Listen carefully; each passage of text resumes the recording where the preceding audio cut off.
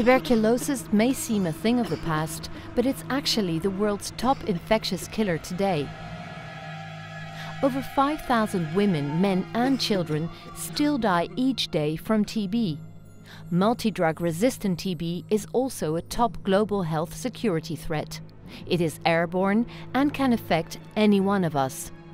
Yet, global actions and investments to end TB are falling far short of the targets set by the United Nations Sustainable Development Goals and the World Health Organization's End TB strategy.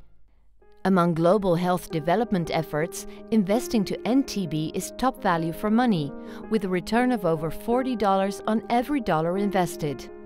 To drive down TB deaths and suffering, we need intensified political commitment, multisectoral action, and more investments.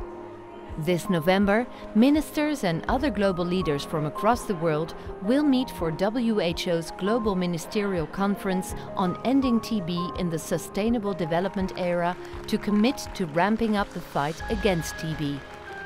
This will be a landmark towards ending TB and will build momentum towards the first UN General Assembly high-level meeting on TB in 2018. Join us. Together, we will end TB.